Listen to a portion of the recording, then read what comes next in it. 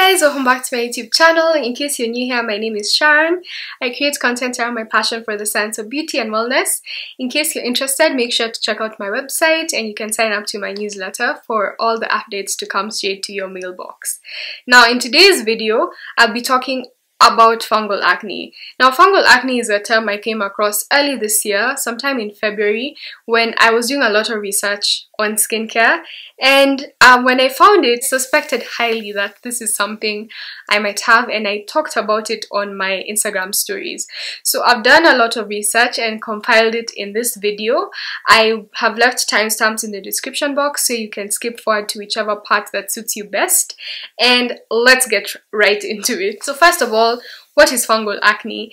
The term itself is a misnomer because acne is actually used in reference to acne vulgaris, which is the more common term whenever anyone says they have acne or breakouts, and this is a bacterial condition. It's caused by a bacteria called P. acnes, while fungal acne is caused by a yeast called Malassezia.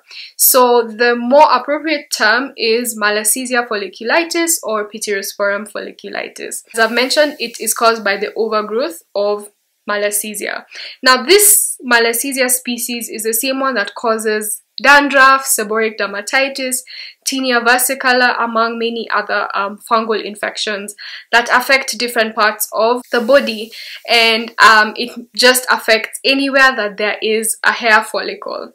And so this can be caused by many different things, but one of the potential causes of fungal acne is if you're in an immunocompromised state. And what this means is that your immunity is low for whatever reason. It could be that you have a long-standing illness like diabetes or HIV, or you've had a bone marrow transplant, or you're on some long-term steroids or other immunosuppressive drugs. Another cause of fungal acne is if you are on prolonged use of antibiotics, although this is a more indirect cause of fungal acne, because antibiotics tend to mess with your gut bacteria, and that can lead to overgrowth of the yeast. Now, other conditions that can promote the growth of Malassezia are hot and humid climate, excessive sweating. So in areas where you're prone to a lot of sweating is where you'll mostly find FA. And so linked to that, if you wear occlusive clothing, or you sit in your sweaty workout gear for too long, or you rewear them without washing them. So all of these can lead to increased risk of having fungal acne. How do you identify fungal acne? So first of all, the pimples tend to be in clusters when compared to acne where you can just have a pimple here, a pimple there. Fungal acne, they tend to be in clusters, so multiple tiny little bumps, and often they are the same size. You know, your acne can be different sizes, so you'll have big pimples here and tinier pimples there, but with fungal acne they tend to be more uniform in size. And another thing is they might be itchy. So if you find that your acne is itchy, that could be a clue that it's FA. Something else is you can find it on many places. So it's not just on your face. It can be on your shoulder, on your chest, on your neck, on your back. And so it can be found on many different parts of the body.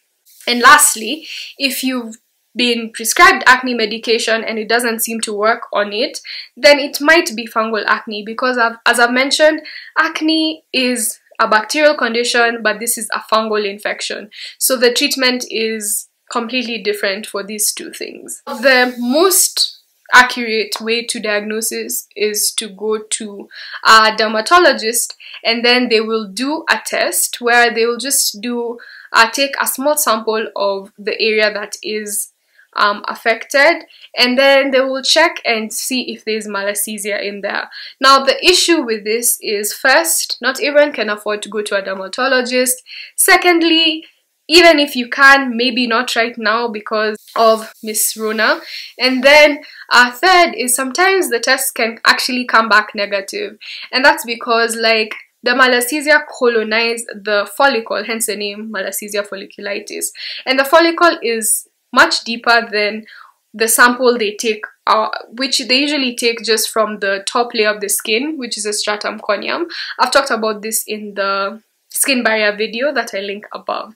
So it might come back negative and then you don't get treated for it.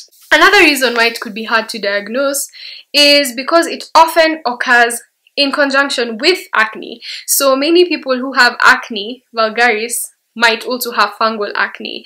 And so acne vulgaris, first of all, is just in your face. You know, it's more conspicuous. And if you treat for acne, most of the treatment revolves around antibiotics or antibacterial drugs, which I mentioned can actually promote fungal acne.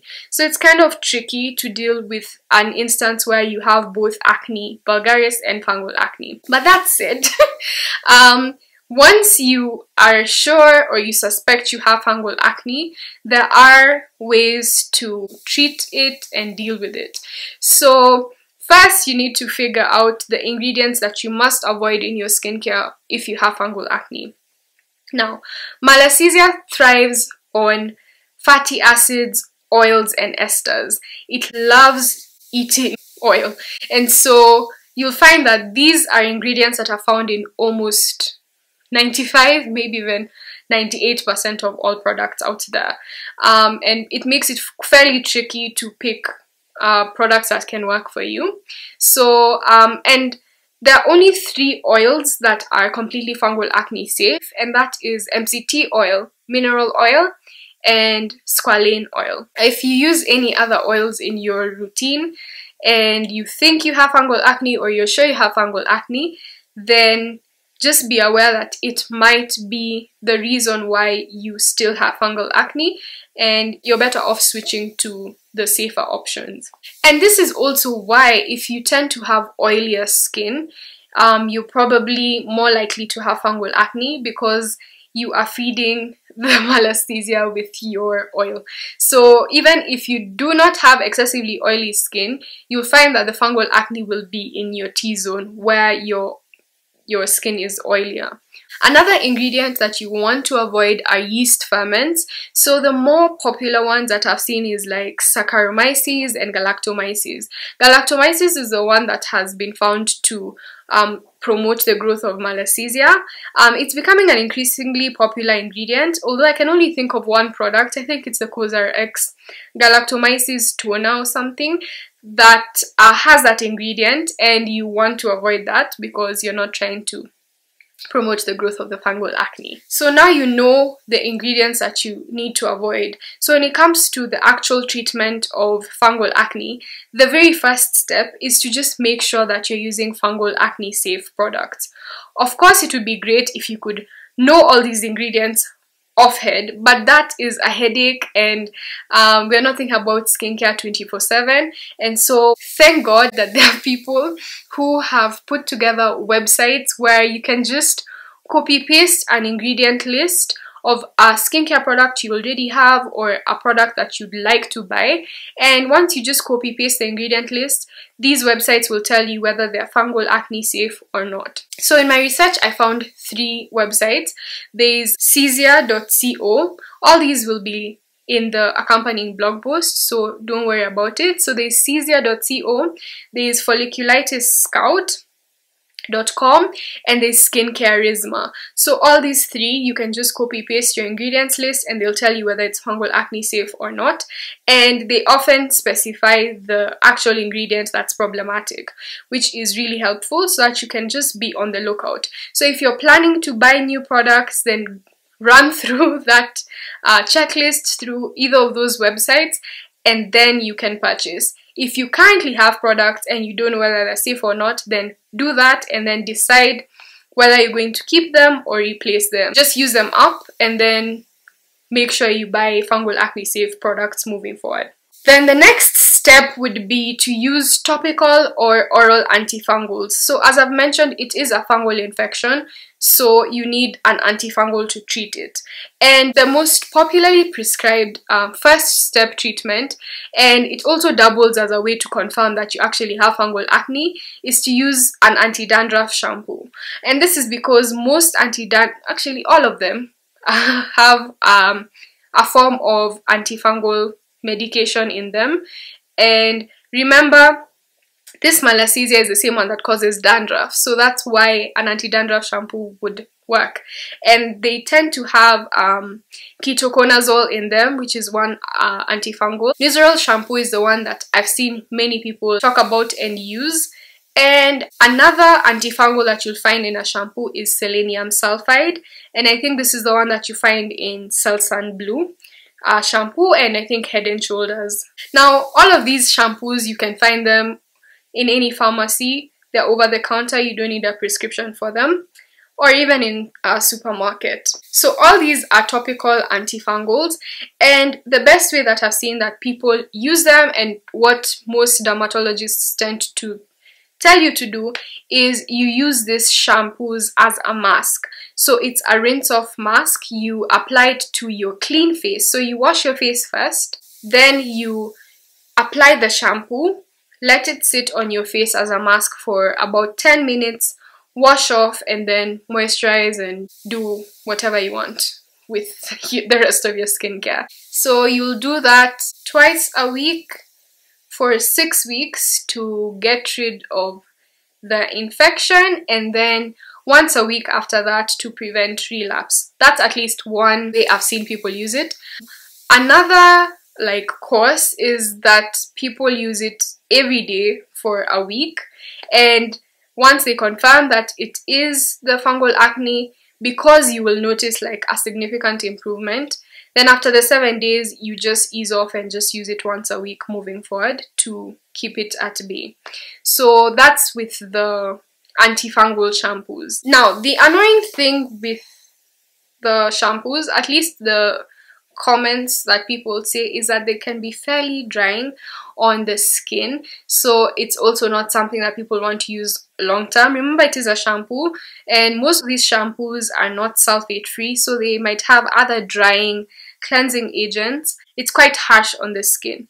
So I've also seen some other people use cream versions of these antifungals. So you just find an antifungal cream that has ketoconazole, and you'll find it probably as an athlete's foot cream or prescribed for something else.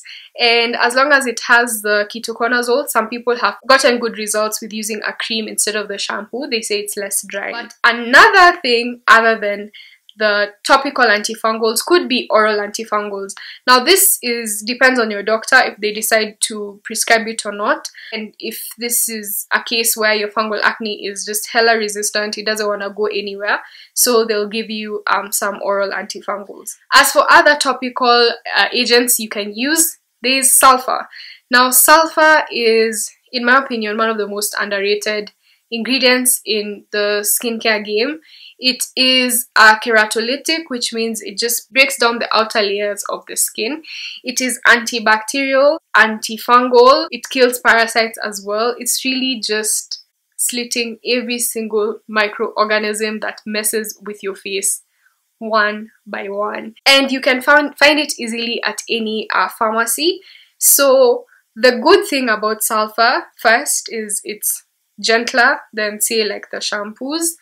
It is affordable and accessible, and because it has all these benefits, if you happen to have both acne and fungal acne, then you get two benefits in one, since it's both antibacterial and antifungal. And so you can just go to a pharmacy and ask them for some sulfur. So the only issue with it is its smell. It smells like rotten eggs, or at least that's what people compare it to. Though it has been incorporated into some store-bought products, you can find some sulfur masks, so they've managed to deal with the scent, and I'll try and link some of those products. I haven't used them myself, but yeah, you could opt for a store-bought mask that the scent isn't too bad, but if you just get the ointment, it will not have a great smell. How you use it? Usually when people start off with sulfur, they will use it as a mask as well, the same way you use your shampoo. So you'll apply it to the areas that have your issues after you've washed your face, and let it sit for about 10 minutes and then wash it off. but usually if you don't notice any adverse reaction to it, people use it as an ointment. So they leave it on overnight and sometimes even use it just as a spot treatment because of all the benefits you can get from it. Another amazing ingredient that can be helpful for fungal acne is zinc pyrithione, and this one is also like a sulfur in the sense that it's both antibacterial and antifungal, so it can deal with both traditional acne and fungal acne.